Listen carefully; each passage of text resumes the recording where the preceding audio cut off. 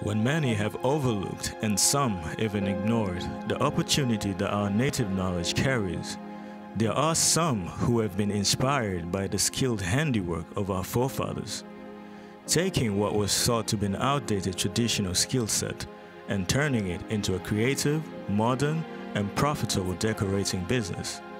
Tanzania ranks second in the world for sisal production.